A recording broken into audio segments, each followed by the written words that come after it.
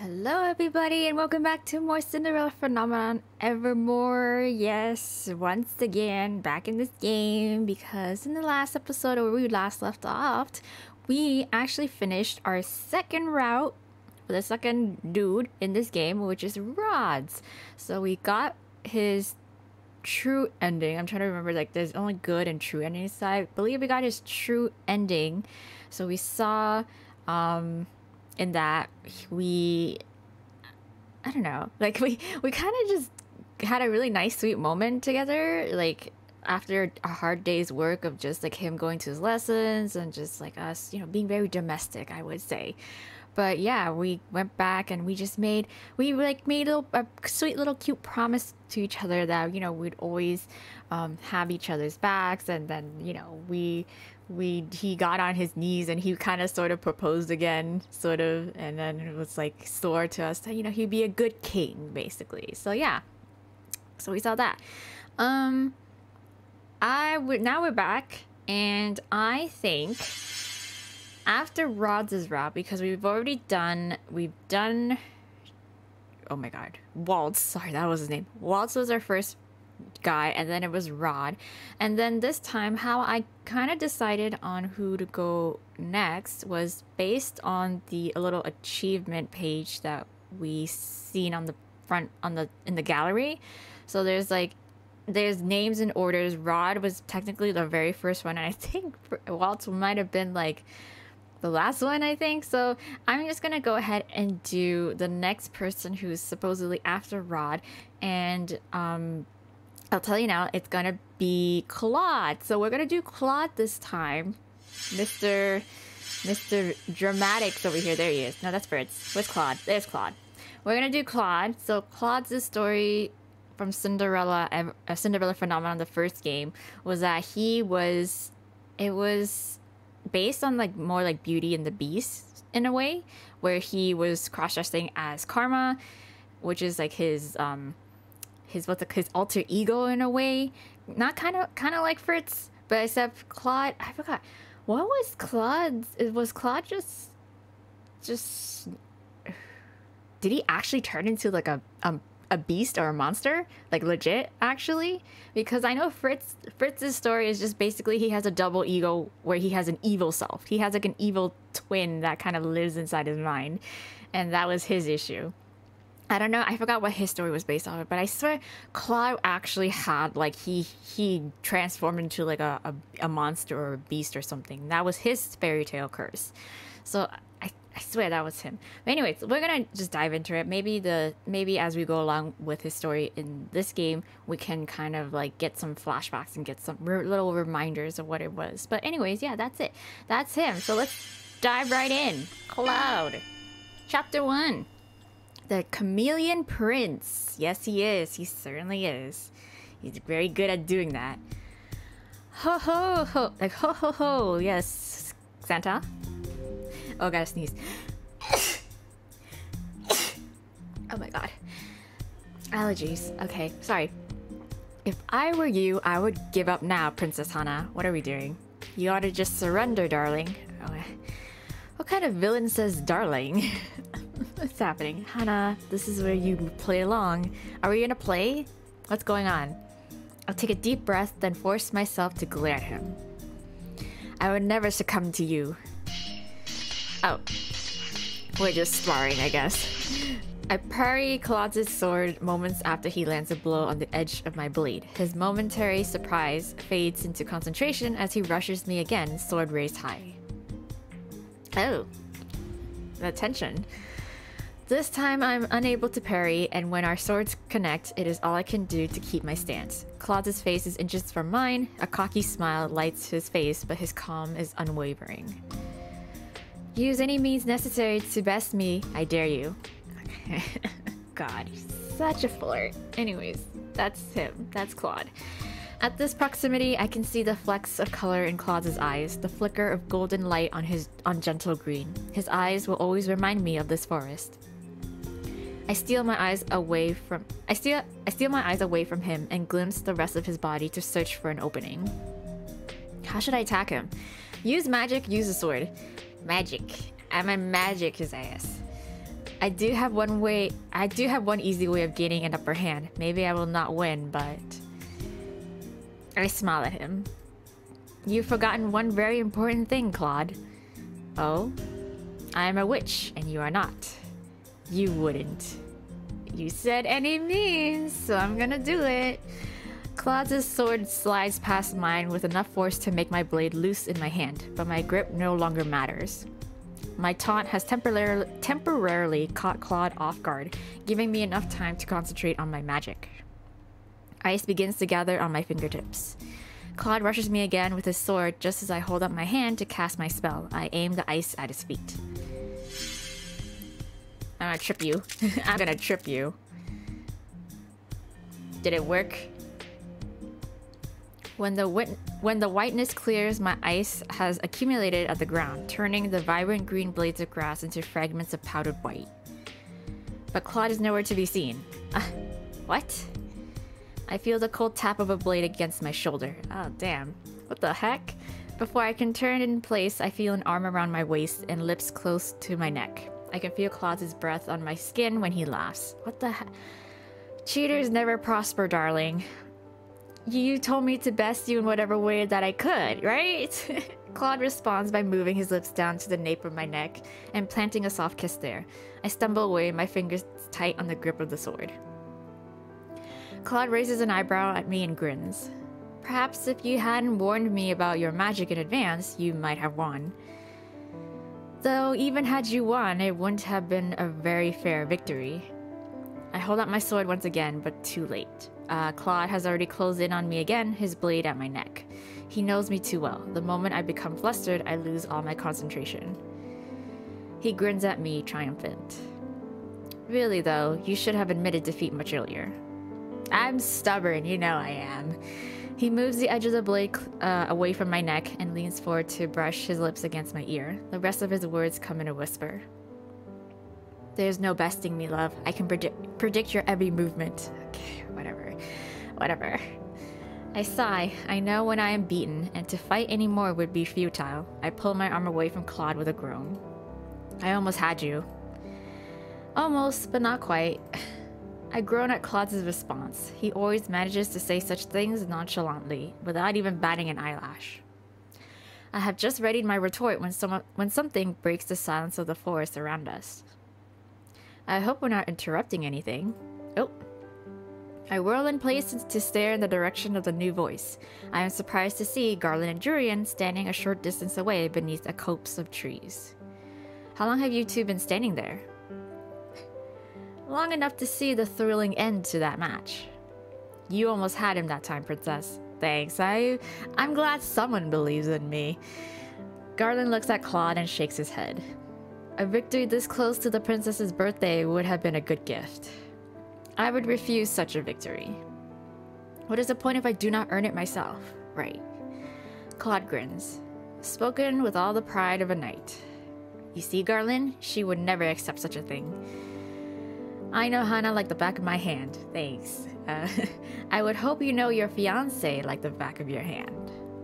I cannot help that my cheeks warm at Jurian's words. Even though I have been Klaude's fiancé for the last few months, most people do not bring up our engagement so casually.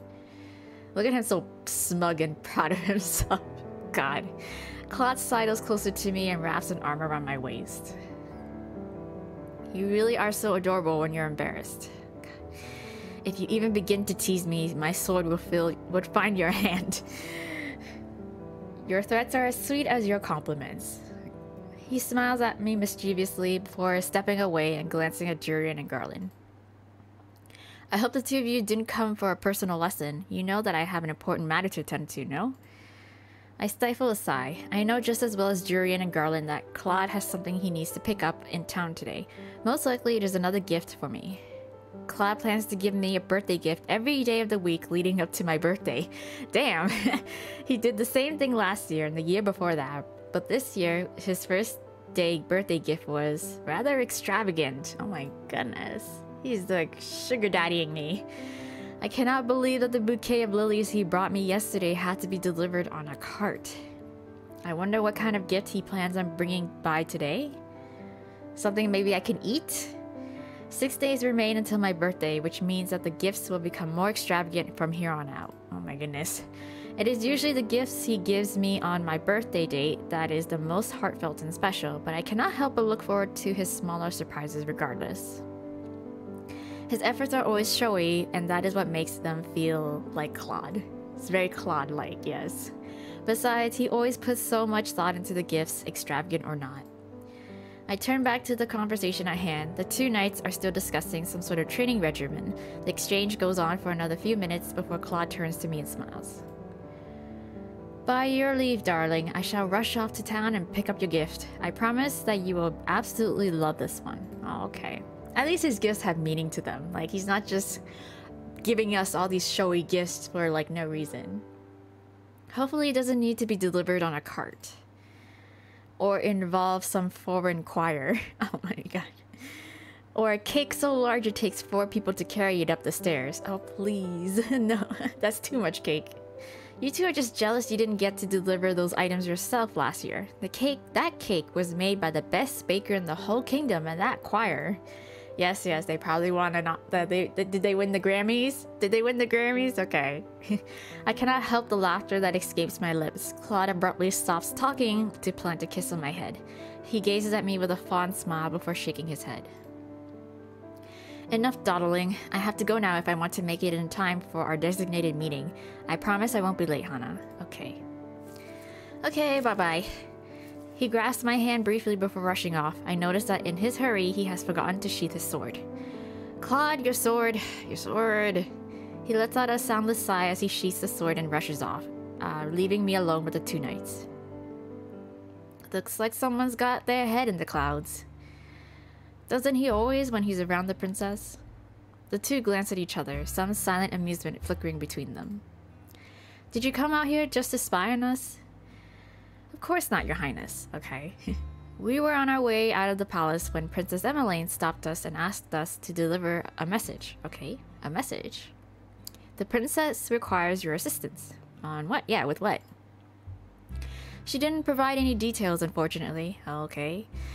If she didn't explain what it was for, then it is highly likely that this is about that surprise celebration she wants to throw me. But is it still a surprise if I know that it is happening? Garland and Jurian glance at each other for a few moments, some hidden message conveyed in their gazes. Garland claps a hand on Jurian's shoulder with a smile. I'll escort the princess back. I'll meet up with you before the hour's up. Jurian puts her hand over his, but only briefly before she nods at him. Don't be too late, otherwise I'll start eating without you. You two are so cute. Garland slides his hand off of her shoulder as she turns to walk away from us. Once she is out of sight, the two of us begin our walk back towards the palace. Okay, we're back. Garland stops when we arrive at the gates. He turns to me with a bright smile. Here we are, princess. Oh, what? He looks at me quizzically. I just noticed, you didn't have a knight escort with you today? A few weeks ago, I was able to convince father that we no longer needed an escort in the forest. I feel it is better that way. It feels more special when it is just Klaude and I there. Besides, I am the Tenebraean bearer and Klaude is a talented swordsman. We have nothing to fear when we are together, right? No, the king should be able to fill you in on that situation. Garland looks at me thoughtful, then he nods.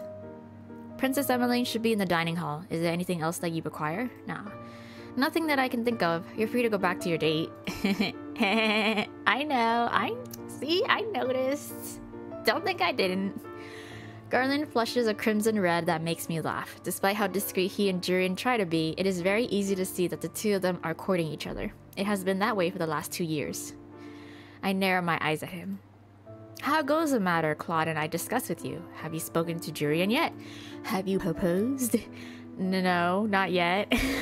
Garland shakes his head, eyebrows furrowed. The timing doesn't feel right. I'll propose to her after your birthday party, or your wedding. But right now, we need to focus on security for both of those celebrations. You two are hardworking to a fault, you know. It's an occupational hazard, I'm afraid. I shake my head with a sigh. That dedication is what makes Jurian and Garland two of the most competent knights we have in Angiel. After I excuse him, he bows and then turns to walk away. I am about to walk in through the front gates when he suddenly calls my name. Yes? Oh, Princess Hana, did Prince Klaude say anything about when his brother was scheduled to arrive? Oh, right. I had nearly forgotten that Claude's brother, Lance, is supposed to arrive the week before our wedding. Claude insisted that he come as late as possible. Why? He should be here at the beginning of the next month. Garland looks at me for a few moments, a troubled expression on his face. Is something wrong, Garland? Do you know something I don't? It's nothing. Okay. Garland smiles before turning and walking away. I watch his back, contemplating calling him back. Instead, I find my thoughts turning to the last time I mentioned Lance. Why? You've been sulking all day. Is something wrong? I sit beside Klaude on the bed, my hand resting on his knee. He stares out my window, his gaze glassy. You would laugh. No, I won't. I would laugh at you anyways. Klaude's lips quirk slightly before he angles his head toward me with a sigh. If you must know, it's my brother. Okay, what about him? Lance? Yes, Llama. I raise an eyebrow sharply. What about him? Did he write something strange in his letter? In his last letter? Not so much strange as annoying. He proposed visiting Angiel 1 week before our wedding for a preliminary celebration. I failed to see the problem. The problem is that it's Llama. He attracts unwanted attention wherever he goes. You've met him before, you understand what I mean. The last time I spoke with Lance was nearly a year ago. He and his mother came to visit Klaude in Angiel and brought everyone in the palace a terrifying amount of gifts. He was a lot like you, right? Yeah. I am offended, darling. We are nothing alike. I am radiant like the sun, and Llama is... a magnet. He has a way of stealing the spotlight. He has a way of stealing the spotlight always. Is that why you're sulky? You're worried he'll steal the spotlight from you? Baby. Babu. Babu. Klaude looks at me disgruntled. I'm right, aren't I? Not at all. I'm worried he'll steal the spotlight from you. I don't care about that, girl. I slide closer to him. Klaude, I will be fine. I do not crave attention like you do. Crave attention? Me? Yes, you. Do not deny it. But you... I put a finger to his lips. You already give me enough attention as it is, and that's all I really need, right? The only attention that matters is from you. I don't care about anyone else. Klaude pulls my hand away from his mouth and gently kisses my palm. He smiles a little sheepishly. If you insist, then I'll write back to my brother and tell him he can come early. I just hope you won't regret this decision. It'll be fine. What can possibly go wrong? Lance has been very popular in Angiel ever since he visited with his mother, but no matter his magnetism, he certainly won't detract the townspeople from a royal wedding. Distract people from a royal wedding. I am sure that Klaude must have something planned for the week before the wedding, and he just does not want Lance taking anyone's attention away from it. It will be fine. It's fine. I shake my head to clear my thoughts before turning to head back into the palace. Klaude is so cute. He worries about such silly things. The hallways are bustling with activity when I enter. Many of the gathered servants and maids stop chattering as I approach. At ease, aren't you all supposed to be on break? Ah, princess, we were just enjoying our break outside. Okay. Nice weather, yes, go ahead. I glance around at the gathered staff. I am certain that these people do not usually take their breaks together, even if they do happen to share the same off times.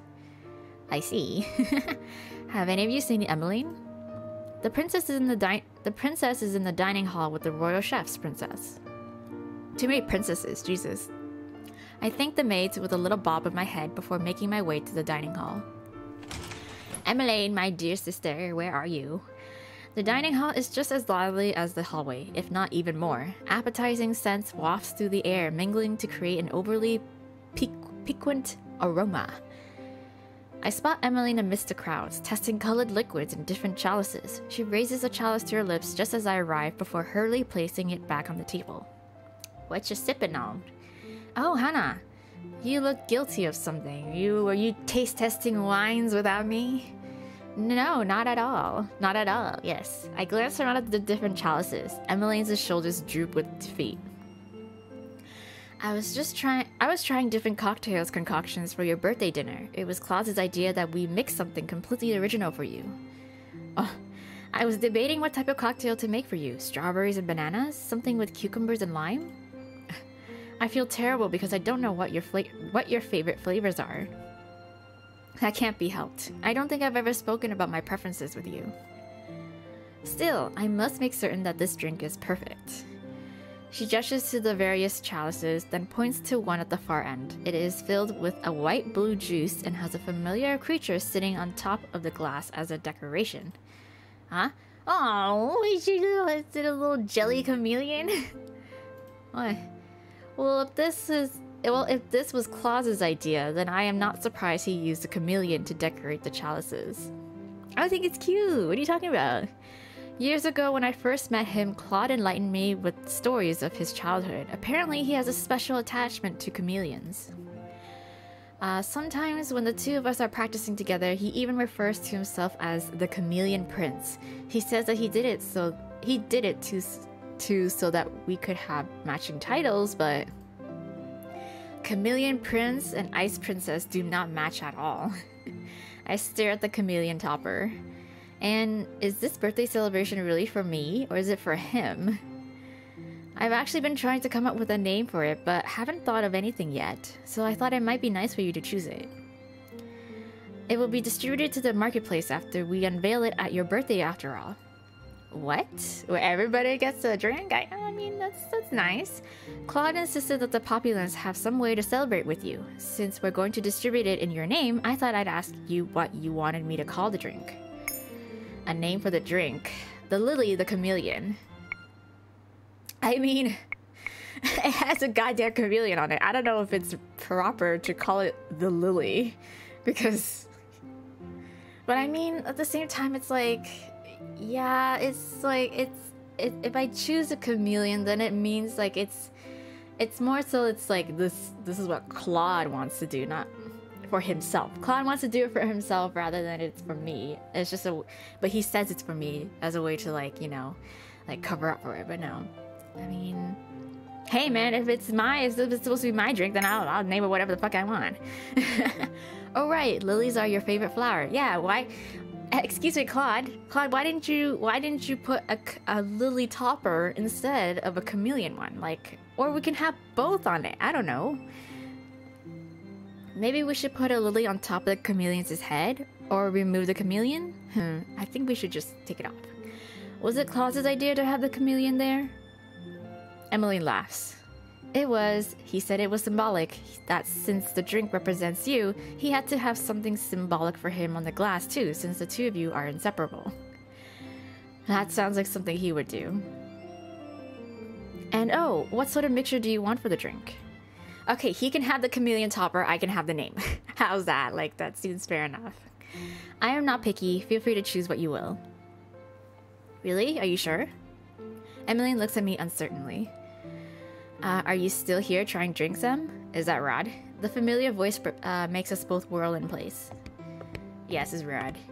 Rod stands behind us, lips quirked into a small smile. I step back without realizing. I am still unused to Roz's changed height, especially with his quiet demeanor. It feels almost like a contradiction. You're too tall, and you're not quiet. He scowls at me. Is there something on my face? No. You cast a shadow. You never used to do that before.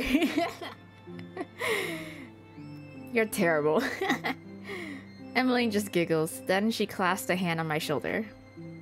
Anyway, thanks for the help, Hannah. I actually had a few more questions to ask you, but I need to figure out this drink before the end of the hour.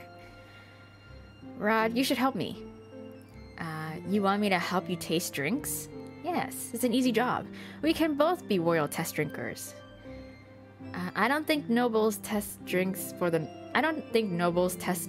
other nobles. The two of them continue their back and forth banter, and for a few moments I watch with amusement. I have tried my best to mend my relationship with Emmeline and Rod over the years, and even though the bonds we share are not as strong as the bond they have with each other, our relationship is no longer strained. That's good. I think I'll leave you two to your taste testing. I have to meet Klaude soon. He insisted on meeting me in my room before he has to run off to a lesson with his history tutor. He's picked up NGL history fairly quickly, especially since he just started recently. And since I convinced him to stop hiding from the tutor, Emmeline is staring at the chalice with the chameleon topper thoughtfully. I wonder what sort of gift he'll bring today.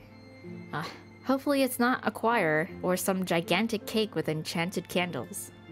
There's no way to know with Klaude. The surprise is part of the gift.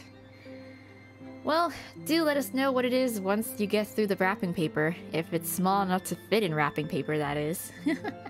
I nod my head with a smile. The three of us trade quick farewells before I walk out of the crowded dining hall and back into the corridor. Okay. Oh, I had barely managed a few steps into the corridor before someone collides with me. The impact pushes me down to the ground. Damn. I'm so sorry. The man holds out his hand to me. Is it Lance? My humblest and most sincerest apologies, Princess Hana. Please allow me to help you to your feet. I glance up at the man and frown. I am about to respond to his apology when I pause, noticing his gentle features. It is impossible not to recognize him. It's Lance. I knew it's him. Lance, you're here early. I stare at him in shock. The light of the sun is angled just right on his features, making everything on his face gently glow. My earlier agitation disappears completely when I behold his smile. I'm still scowling, apparently. Nice to see you again too, Princess Hana. And once again, I am so sorry. I continue to stare at him, eyes wide, his apology barely registering in my mind. You're not supposed to be here for another month, right? That I am not, yet here I stand. He continues to smile at me jovially. There is an explanation for this, I promise, okay? Refuse his help, take his hand. He gestures again with his hand, a clear insistence that I take it. I mean, I'm not gonna be rude. His smile lengthens into something even more dazzling as he grips my hand and pulls me to my feet. I have done a terrible thing, knocking over a beautiful lady. Is there anything I can do to apologize to you? Listen, just relax. You can let go of her hand. Oh, Klaude. Klaude appears suddenly behind Lance, his expression mired with a scowl. Lance releases my hand immediately. I knocked her down, so I... Yes, I know, the usual story. This is what happens when one is clumsy. Lance smiles a little sheepishly before he turns his full attention on Klaude. Well, that was a little awkward, but his smile widens into something somehow both shining and gentle. Nice to see you too, Karma. Llama. The few people that are in the hallway, including a few of the servants, pause briefly to glimpse at Lance as they pass. They smile when Lance makes eye contact with them. Last time Lance was here, he had a similar effect. He has a way of sparkling. Klaude does it too, but on purpose. I did not think it was possible before, but I am fairly certain Lance sparkles without meaning to. He's doing it right now, yeah. Lance's smile fades slowly. I apologize for not writing in advance of my arrival. Father insisted I come early to surprise you. By showing up an entire month early? Yes, exactly. Last time I visited with Mother, we ruined everyone's schedules. Father figured that if no one had any time to plan, I wouldn't be imposing as much. That's a weird way to kind of think of it. That is not very sound logic. I've never met Klaude and Lance as his father, but sometimes I cannot help but wonder what sort of king he is outside of the stories I hear. No, it's not sound logic, but it is something Father would do. He likes surprising people. The two men look at each other for a few moments. Lance looks noticeably uncomfortable with Klaude scowling at him. Well, you guys have got to get it from somewhere, I suppose. The silence is stifling. I clear my throat. It is good to have you here, Lance. Does my family know that you are here? Oh, I already met with King Gennaro and Queen Ophelia earlier. I was on my way to visit Princess Emmeline and Prince Rod when I bumped into you in the hallway. Oh, and I happened upon Commander Garland earlier. I was watching one of his practices. Perhaps Garland met Lance earlier, and that is why he mentioned his name. Did he want to keep all of this a surprise? Oh, maybe. Lance smiles again. I hear that your birthday is in 6 days, Princess Hana. It will be an honor to attend the celebration. Yeah. And it will be an honor to have you there, Lance. Even though Klaude doesn't look happy. Klaude still looks agitated by the conversation. Klaude is always unreasonably moody when his brother visits. He tells me that it is sibling rivalry, but sometimes I feel it runs deeper than that. I had hoped to catch up with you two, but I don't want to interrupt any of your plans. Klaude sighs beside me. He seems to deflate a little, but some of the earlier tension I sense in him fades away. He smiles at Lance. The sight puts me at ease. As much as I want to catch up now, I have an engagement. 2, in fact. I steal a quick glance at Klaude's hands and realize belatedly that he holds a colorful box in them. Is that the birthday gift he mentioned earlier? It is surprisingly small. Yeah, I figured as much. This is what happens when one shows up unexpectedly at another person's doorstep. In that case, I'll make myself scarce for the hour. If you have the time to spare after your engagements, I'll be in the dining hall. I hear some sort of celebration planning is taking place. Yeah, you wanna go try out some drinks? Go right ahead. He gives a slight but elegant bow before walking past us, still smiling his gentle smile. It begins. Klaude. What? You're so dramatic. The llama takeover. Aren't you being a bit dramatic? He is your brother.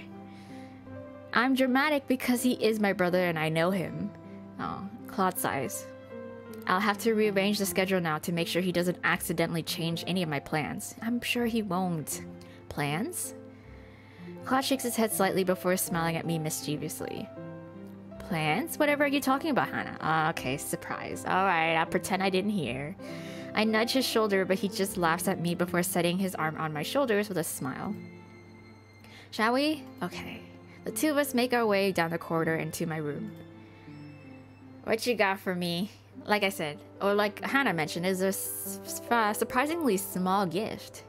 Thankfully, there are no further incidences in the hallway. By the time we get back to my room, Klaude is noticeably more at ease. I take a seat on my bed as he shuts the door behind him. The day's climax is at last upon us. Okay.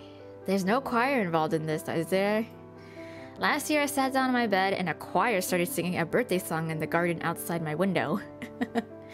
No choir, this is much better. Okay. He sits down beside me and hands me the box. His eyes are glimmering with excitement. Klaude's excitement is just as much a part of the gift as the gift itself. He always looks so happy when he gives me something. And his happiness is contagious. Clearly his love language is gift-giving. Are you going to continue to make me wait in suspense? Okay, I thought this was my gift and not yours. I feel like this is going to be a reoccurring problem. Along with, I guess, his deep secret insecurities with Lance. Don't be like that, love. You know how much I enjoy seeing your eyes light up when you open a gift. I glance down at the little box that is now on my lap.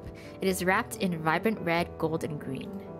A small card on the top reads, "To my betrothed on her special birthday week, you are my compass, even in darkest times." Aww, okay, that's kind of cute. That's kind of cute. Alright, okay. I flush a little as I pluck the card off and set it aside. Betrothed. It is still so strange to think that we are engaged. Everything feels as it always has. It feels natural. I eye the ring on my finger as I carefully unfold the wrapping paper. You could just tear the paper, you know. No, she's like me. She's like me for real. Like, I have to pick at the way you taped it so I can, like, unfold it properly. I enjoy making you wait in suspense. You do like to tease me, don't you? I laugh as I pull off the wrapping paper and then slowly open up the box that Klaude has brought for me. Oh yeah, he is. He was like the beast. Oh, that's kind of cute. I take the first plush out of the box and stare at it. It is fuzzy and almost completely black with red eyes, and yet somehow it is cute. And the other plush I take it out and gaze at its dress and face. It has a lily necklace hanging from its neck and glass slippers on its small feet. I can immediately tell from the hair who it is meant to be. It's me and... I stare at the black beast plush, startled. You? Oh. Klaude laughs, looking pleased with himself. But why would he make himself out to be a beast? Yeah, why do you view yourself like that, girl? I thought we were, oh, we got over this. Like, we talked this out. You look confused, but certainly you must realize that this gift is based off the Beauty and the Beast. Yes, I know, because that was your fairy tale curse, but still, it's like, but you... Look, I even gave myself a crown. I furrow my eyebrows at him. Okay. You don't really think that you're... a beast? Klaude. Do you want to talk about it? Claude's lips curve into a gentle smile. In the past, yes, but for now, the beast is just a plush. Don't you think it's cute? Yes, I do think it's cute. I glance down at the beast plush again, my fingers on the crown. The past, I lean against Claude's shoulder and hold up the two plush toys so that I can see them side by side. They are adorable, Klaude. I love them. Right? I wrap my arms around his waist and settle my head on his shoulder. Thank you. Better than a choir or a large cake? I debated combining the two this year, you know. Stop. I suppose if I had to choose... No, wait, don't tell me. You might just break my heart. I grin at him as he wraps an arm around my waist and plants a kiss on the top of my head. I love everything that you get from me, no matter how small or how grand. I eye the rose locket hanging around his neck and smile. Klaude notices me looking and puts a hand to it. More than 2 years ago, he had a rose tattoo by his heart. Now he calls the rose locket his heart. That's so cute. I could get you the whole world if I could. But for now, I hope you don't mind settling for these smaller gifts. No, I don't mind at all. I'd never be able to fit the whole world in my room, but I can fit you in here at least, and that's probably the most important thing. Wow, I'm so smooth with it. I was just gonna say, I was like, don't worry, baby, you already got me the world, and it's sitting right beside me. God, Klaude, don't you know? Don't you know? Probably, Hannah, I'm offended. I laugh, and he leans down to plant a kiss on my smile. You won't really let me skip out on my lessons today? I could think of much better things to do with this time. He raises an eyebrow at me, but I just slide away from him. A prince of Angiel needs to know his kingdom, doesn't he? Yes, Klaude stares at me after that, his expression growing surprisingly somber. For a few moments I see a glint of melancholy in his eyes. Then he stands up abruptly and fixes a smile to his face. Oh, are you feeling a little insecure about, you know, taking on such a big role? Of course, and then there's also my kid brother to attend to. I will go speak with Lance, so do not worry about him. Klaude, I'm engaged to you, okay? Not Lance.